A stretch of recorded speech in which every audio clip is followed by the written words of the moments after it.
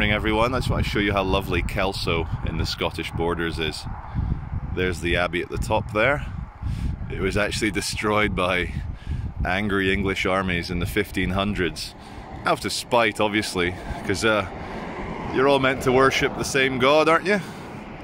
So we come round. I'm stood on the old bridge coming into Kelso, and this is the River Tweed. So clean, so full of salmon, so lovely. And we look up past there, there's Flores Castle.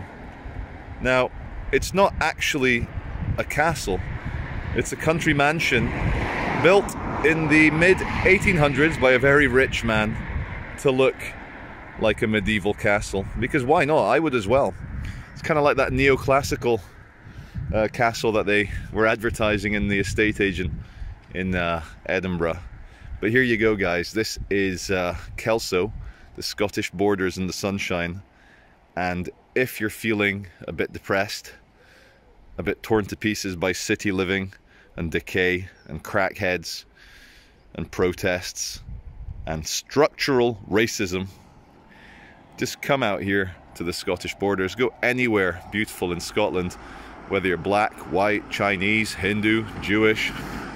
Nobody in the countryside cares as long as you're just a nice person. And that's the way it should be. This is the timeless way. Once the fever of everything being bad, of everything being homophobic and racist is over, then we will revert to remembering that there's only really three things that matter in this world. Love, the greatest force in the universe. Beauty, which is aesthetics, which is patterns. Your brain is built for pattern recognitions. And the last thing, of course, is truth. Because only by being honest and speaking the truth can you actually appreciate love and beauty. Here's the wee bridge house at the end of the Kelso Bridge. Now, there was some pillar chat in the comments section. I got corrected. In terms of pillars, these are Doric pillars. The pillars I was pointing at on Henderson Row in Edinburgh next to my old school, they were Ionic, the spiral ones. I mistakenly called them Corinthian.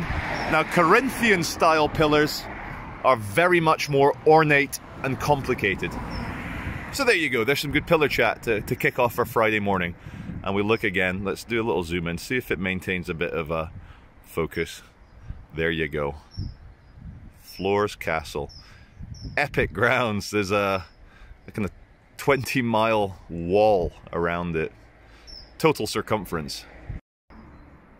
There's so much natural beauty in this world that it can be overwhelming at times. You sometimes have to catch your breath at how the natural world, it just does it automatically. It's tied in with efficiency, and it's the path of least resistance. It's beautiful. Good morning everyone, bit squinty, bit sunny. We're here in Kelso in the Scottish borders. It's a fantastically sunny Friday morning. You've got Kelso Abbey behind me. I'm going to show you guys around. Thank you so much for enjoying the Edinburgh video. Kelso is a baby Edinburgh, and I'll show you why. We'll go and have a look. That is as blue can get. I challenge you to find a bluer blue.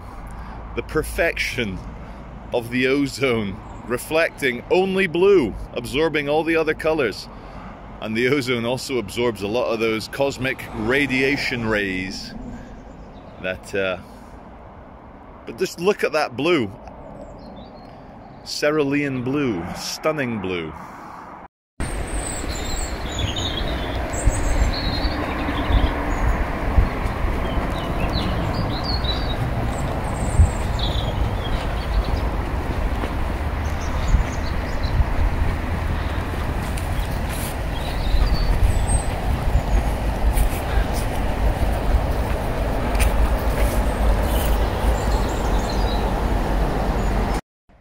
The River Tweed is world famous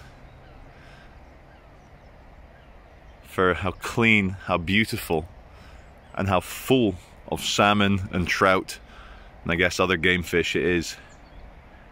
Now I'm going to try and find you some anglers. There's one. Don't know what that stick is. Is that a fishing rod? I know nothing about angling. We're going to come along the riverside, see if we can uncover his camouflage buddies. Let's see. Tell me if you see any more anglers.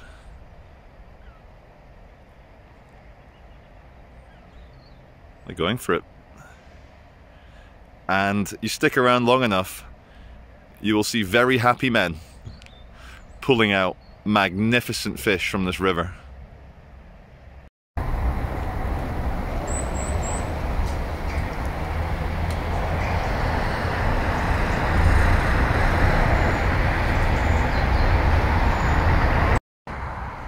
Remember those walls I built? Baby, they're tumbling down. I see a halo. You know when you're following a vehicle and you get some epic Final Destination vibes? Not gonna get too close. Good morning everyone from Dreeky, Kelso. It's miserable. The weather's back to normal here in the Scottish borders. I managed to get a bit of sunshine yesterday, which you'll see, or if you have seen, depending which order I edit this in. But behind me is the town hall. Now, a few of you commented that my accent's become a bit more Scottish since being here. Great! I fit in around here. The Veitch family's been in this region in southern Scotland for proven 700 years, probably for about 1,000 years. So here, I'm not a complete stranger. I belong. I have heritage. Everywhere else I've been, you know, when you're like half Brazilian, half Scottish, you don't belong anywhere. You get sent to boarding school, which wrecks you. I mean, okay, boarding school just 30 miles from where my heritage is from. But anyway, whew. Okay, we're gonna walk through to Kelso Abbey. It's like a 1,000-year-old structure that was wrecked by King Edward's army when he came up, and there was all the Scottish-English wars which created this animosity. Which reminds me, that's another reason I'm not so much into Scottish nationalism. I mean, Scottish identity, Scottish heritage, of course. I wear the tweed, I eat the haggis, I'm going to teach myself to like whiskey. So we're going to go to Kelso Abbey. Just want to say a couple of things. Had to stop there because I actually lost my train of thought. Oh, I just got sprayed by the bastard. That puddle behind. Anyway, lost my train of thought again. I'm not even a stoner anymore. Hold on. Right, I got it. So, been getting quite a good response on some videos recently that aren't to do with my old style of saving the world in it, or activism, or this or that, or a critical look at Manchester and the crackheads. There's so much more to life. Let's concentrate on the positives. I mean, whew, I'm such in the gutter right now anyway. All I can do is look up. So let's look up together. Oh, that way. There. Kelso Abbey. It was a monastery, or an abbey, I don't know what the difference is. But absolutely wrecked by the English. You'd think it's like ancient Roman ruins, but no, it shouldn't be that wrecked. It's been literally dismantled and ripped apart by the English. And that's fine. Goes to show, you know that meme of the astronaut holding a gun to the back of the other smaller astronaut's head, and he's like, oh, it wasn't about worshipping Jesus. And the astronaut with a gun goes, it never was. It's always been about tribal fighting, ideological fighting, power, who gets to run this, who gets to run that. I'm walking towards nothing here. Let's go back, let's get another look. All right, right now, next to the Abbey, I'm in the dead center of Kelso. All right, everyone, here we go. I got it wrong. It wasn't King Edward. It was actually the Earl of Hertford in 1545 who wrecked it. That's what it used to look like. Now it's a wreck. I don't know why he didn't completely demolish it and use the stones. I mean, that's all good stone to build something else. I don't know. Maybe it's he left it up pour encourager les autres. So, okay, 1128, 900 years ago, David I, blah, blah, blah, blah, blah, blah. James III is crowned, blah, blah, blah. Earl of Hertford, look at that guy. Doesn't he look like a bag of fun? And then in 1587, did they... Oh no! The Scottish Parliament declared the Hail monks of the monastery of the Abbey of Kelso are deceased. Does that mean that they're all dead? They're all deceased? Bathtub shaped like a coffin. What could possibly go wrong? Go on, kids, get in the fucking coffin, have a bath. Now, of course, we don't know whether the floor I'm stood on is the original floor height, but the doorways, that would probably have been a really high doorway for the dwarfy Scots back in the day. I don't think they had very much 6'5" Scotsmen back in the day, though you never know, that whole Viking Norse influence of very tall people.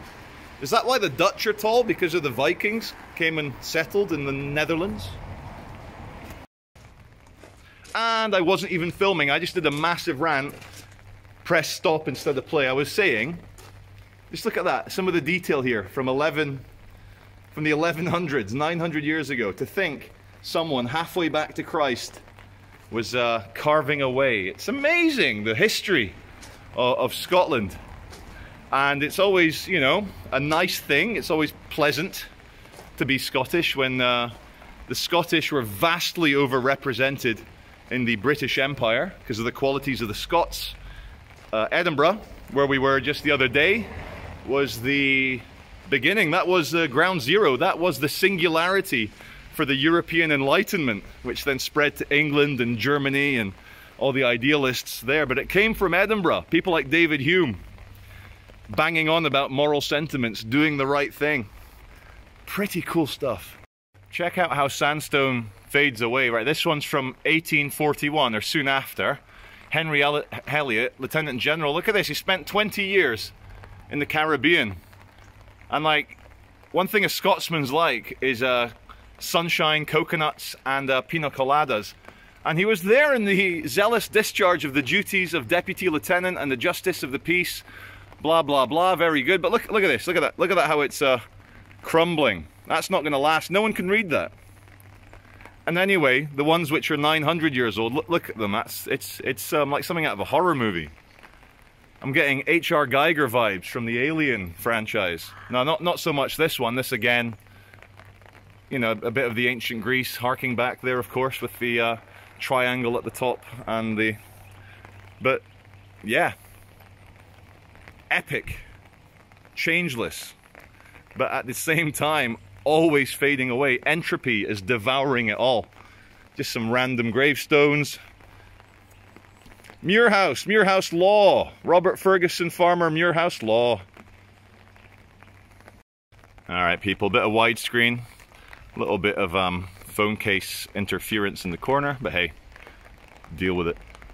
There's your Kelso Abbey. There's also a Melrose Abbey not too far from here, very similar. There's Jedburgh Abbey. All of them absolutely twatted by the English when they came through here and had their battles. I've been thinking a lot about why we're all so unhappy. Our physical stresses are nothing compared to how they were 500 years ago, even 300 years ago. Now compare that to when we were living in the wild, hunter-gatherers with a 50% infant mortality rate. It's no wonder we developed technology and progress and civilization and division of labor, which allows art, medicine, pharmaceuticals, communication, travel. It's no wonder we did these things, because look, all it took, well, who the hell is going to accept one dead child when you don't need that sort of shit? So society progressed. Like, It's taken me 20 years to shake off this idea of anarcho-primitivism. You know, it's throwing the baby out with the bathwater, and I'm going to tie it into why we're all so sad, why we're all unhappy. You might remember 10 years ago at the start of the Arab Spring, there was a young Tunisian market stall guy in central Tunis. He'd set up his little stall selling vegetables or trinkets or whatever he was selling. Didn't have the right permit. And what did the police officer do? Threw all his shit in the street. Just treated him like a piece of shit. Threw his table over and said, "Now you don't have a permit. Fuck off, you little pleb." And that was it. Like, literally, 2 sparks happened. That guy, he'd had enough. He did what that monk did outside the American embassy in Vietnam, if I remember my history. He self-immolated. He covered himself in gasoline, the Tunisian young man, and set himself alight. And that's where he was at.